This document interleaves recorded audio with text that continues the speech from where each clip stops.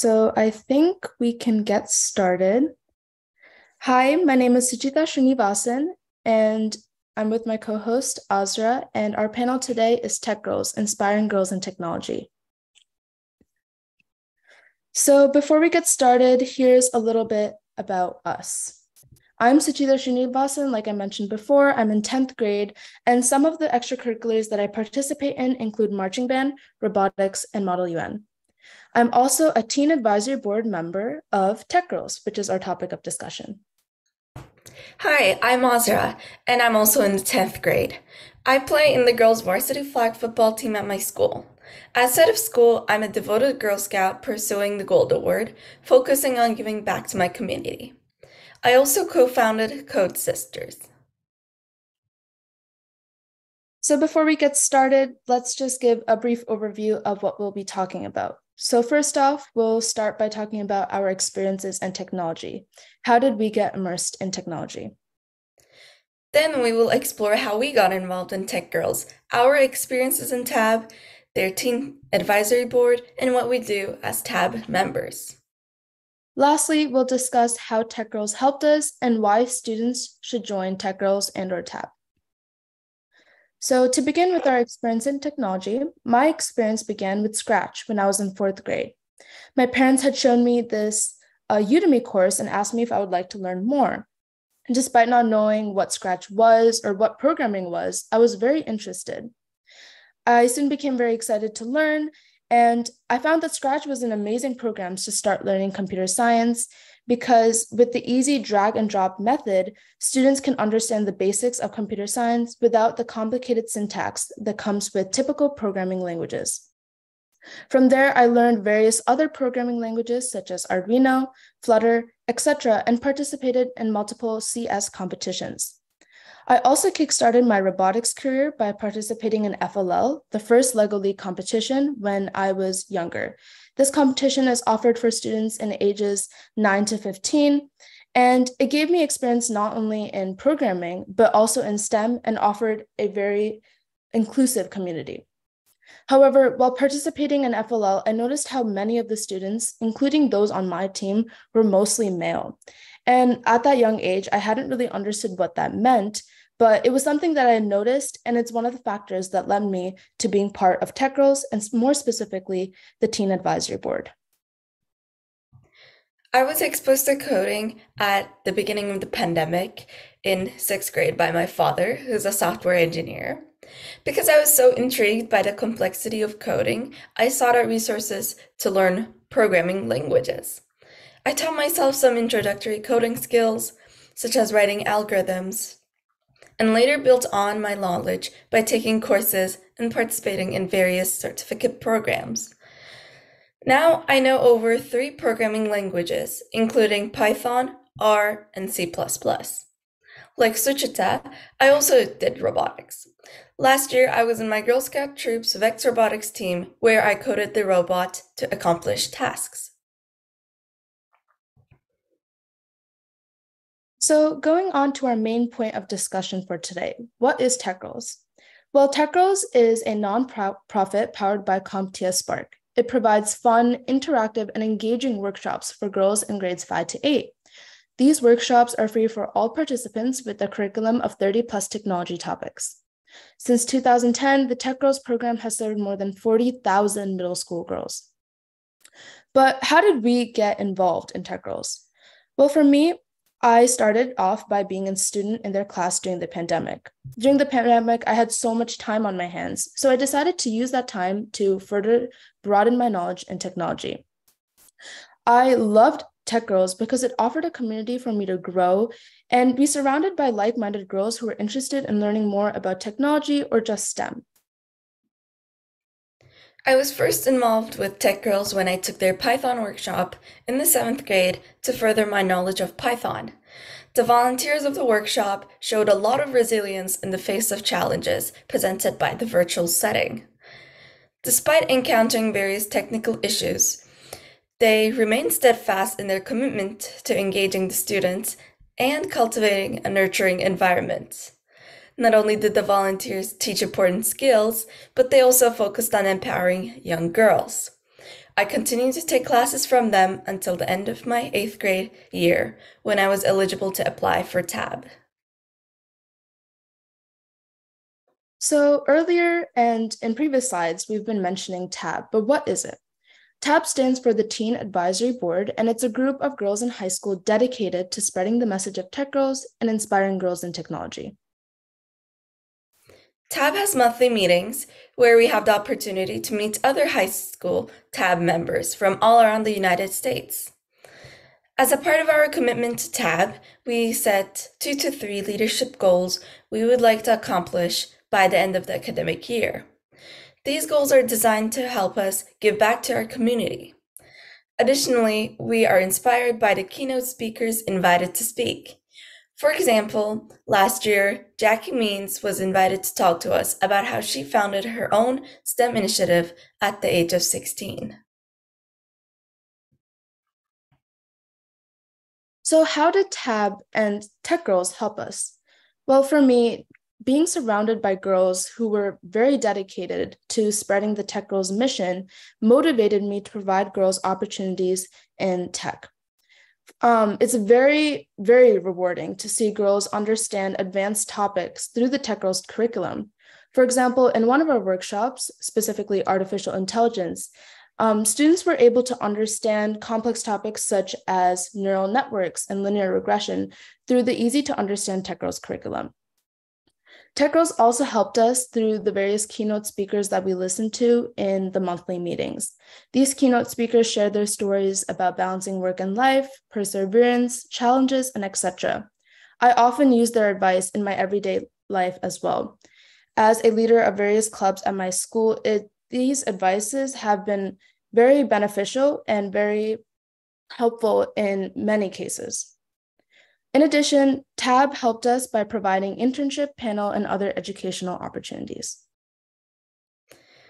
Last year, one of my TAB goals was to be a workshop lead at TechGirlz.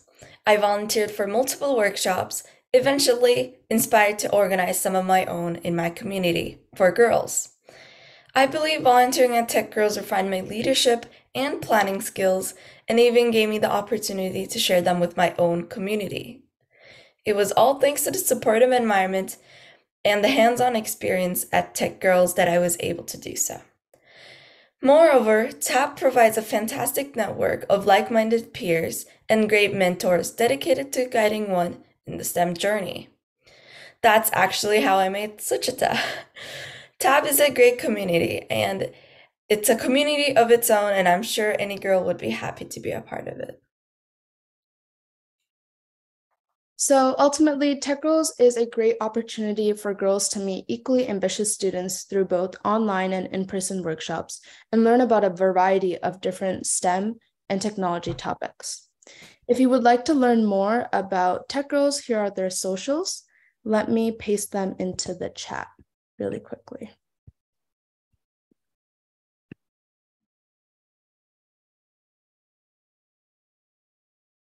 Could you guys, okay, well, we seem to be having a bit of a technical issue, but that concludes our presentation. So thank you so much for listening. And if you have any questions, feel free to drop them down into the chat. Thank you so much.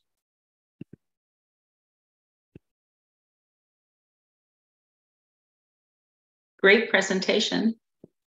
Thank you very much. I remember hearing about this probably a couple months ago from Suchita and was happy that you guys could come on and talk about it. Tywin, do you have some questions that you'd like to ask? Yes. So, how can this help people be responsible in the digital world? Yeah, so TechGirlz provides many curriculum and workshops for students in grades 5 to 8, and it really just immerses them into technology and specifically the digital world. So some of our curriculum is about cybersecurity and really emphasizes the importance of privacy and security in the digital world. And in general, just gives students an opportunity to learn that while technology is super fun and super cool and very interesting to learn about, it's important to be safe in the digital world as well. Thank you for your answer. And let me ask, is this only for girls? Is this project based also? Azra, if you would like to answer that. Sure. Well, it's targeted towards girls, but I'm sure they'd be happy to have you as well. Yeah, and in terms of it being project-based, TechGirlz is working towards providing a basis of computer science knowledge so that you can use that knowledge to build projects. For example, as I mentioned before in the artificial intelligence program, we talk about how neural networks work and how different parts of artificial intelligence work so that students can use that knowledge to build projects to further their experience in technology. Okay, thank you. I think he had also asked about the cost. I think he asked if it was free. Mm-hmm. Yes, all of this is free, and it's meant for girls in ages 5 to 8.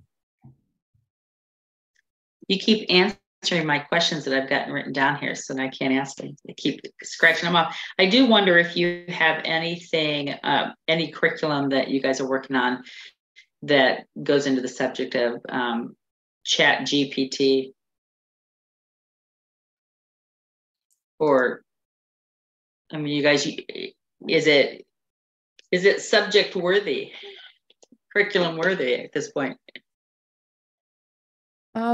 As of right now, I'm not sure if we have a curriculum that is being developed specifically about ChatGPT, but it definitely is worthy to be talked about because it really is a huge milestone in terms of artificial intelligence in both positive and negative way.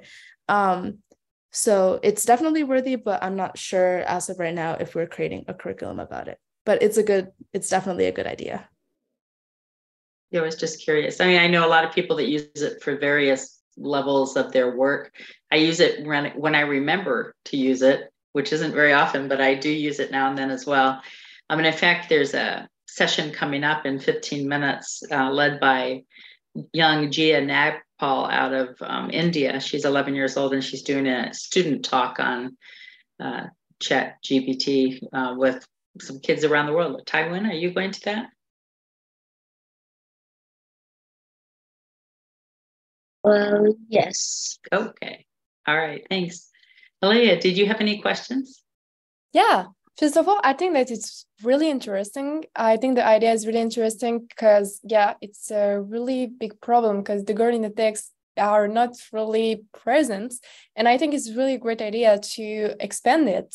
And I have a question. What for you is your next step for being known and for really like make the girl in this curriculum? Azra, if you'd like to take that question, and I can add on. Sure. Could you please repeat the question? Okay. I heard the curriculum part, but it kind of glitched out. I have my question was like, what's your next step to expand your idea and to be known by like, you know, the words and to explain the idea? Sure. So, well, as tab members, we also help refine the curriculum. We are given an opportunity to be a part of great opportunities such as this one. So we would be, you know, taking advantage of those opportunities and helping refine the curriculum for girls to make it even better. And my next steps personally would be to make more little workshops in my own community because TechGirlz is online and they have in-person workshops at other states, but in the state that I'm living in, California, we're not able to, you know, connect with them in person. So I'm going to be kind of like that liaison in California. Yeah, and just to add on to that, as tab members, our goal is to kind of expand and let people know of TechGirlz and what we plan on doing as a part of this organization through a variety of different methods, including this panel, and how we plan on giving girls more opportunities is through these workshops, whether that be online or in person. So for me, I currently live in Connecticut, and Connecticut is a pretty small state, but there aren't many opportunities for girls in tech here. In fact, the first like CS opportunity that is introduced in the school is actually in high school. So it's very important that we bring these opportunities at a young age so students become aware of them and they can start thinking about whether they want to pursue this opportunity or pursue this career or not.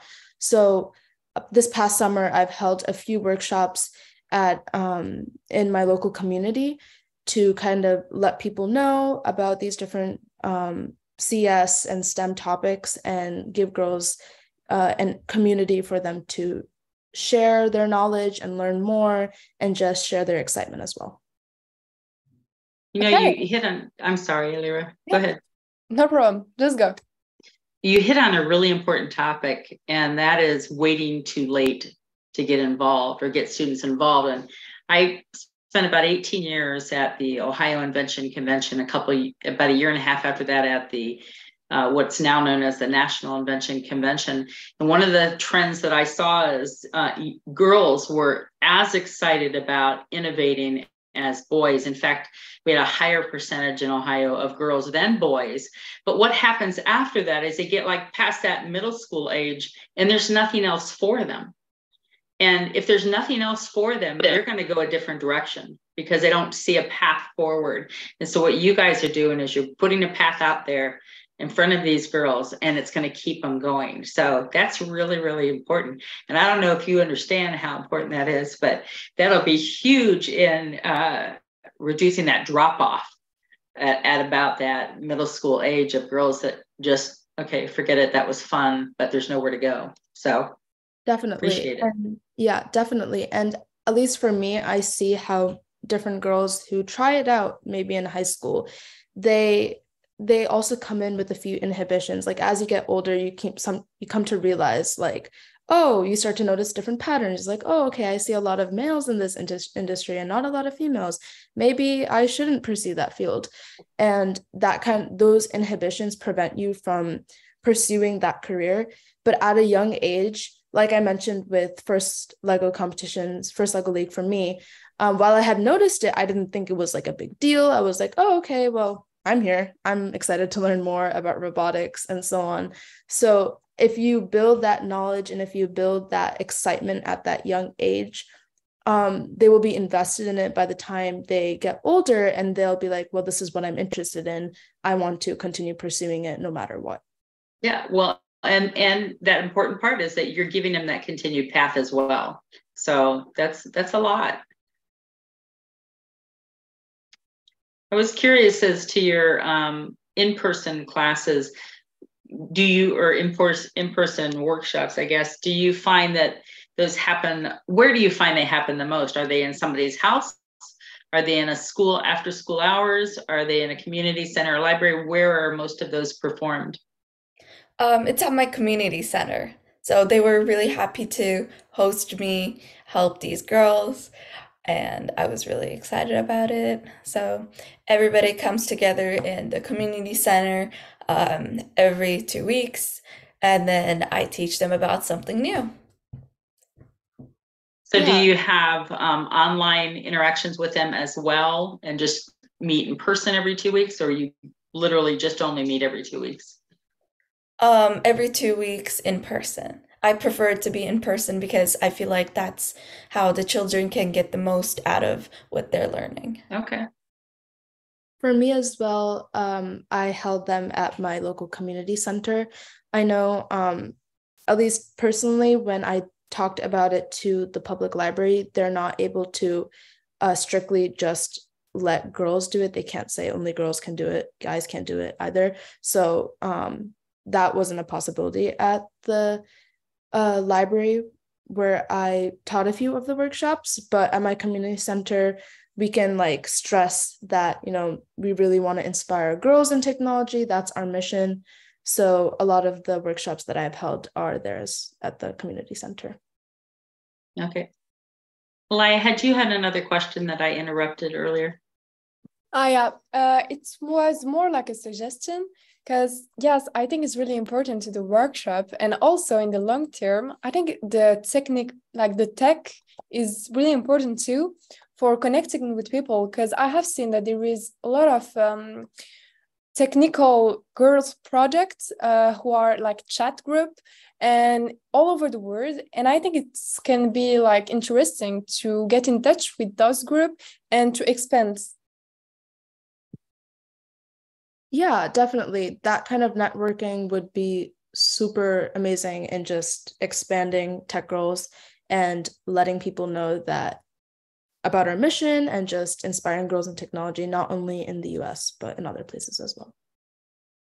Yeah, and to also because the girls who are like scared, because I have friends who are scared to get in tech and are really afraid of maybe the difficulty. And it can be interesting like to share experience, like those forum and use some example for sharing experience. And for the girls can be more how can I say it, confident to go on it. I agree.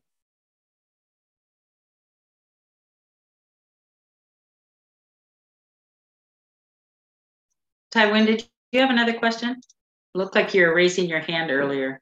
No? Okay. Well, you girls are doing good work, very good work out there. And if there's anything we can do to support your efforts, please don't hesitate to ask. And we'd always welcome you to any of the global innovation field trips. If you want to do a educator talk or a student talk or something where you're engaging kids to gain their interest and start up more chapters around the world, or whatever it is you need, all you have to do is ask, and we'll do everything we can to help you. So thank you for all of your efforts. You're making a difference, so important. Thank you. And there is about 7 more minutes. So if there's anything else you'd like to add, you can feel free. I think that is all I have to say. Just, if you are a girl who is thinking of pursuing a career in STEM, no matter what, go for it. See what opportunities you can find. And even if there isn't many opportunities at your school, there's always like YouTube to look at, tutorials. Udemy is a great place. Just get started, dip your toe in the water, see what it's like. And if it's something that interests you, keep going. And if it's not, then that's okay, but at least you gave it a shot. Excellent advice. And if they really enjoy it, they can do what you two are doing and then start leading others and, start chapter where they are. Exactly. 100%. Very good. Thank you both very much. Thank you so much for having us. Yeah, for sure. Thank you a lot. Thank you. You're welcome.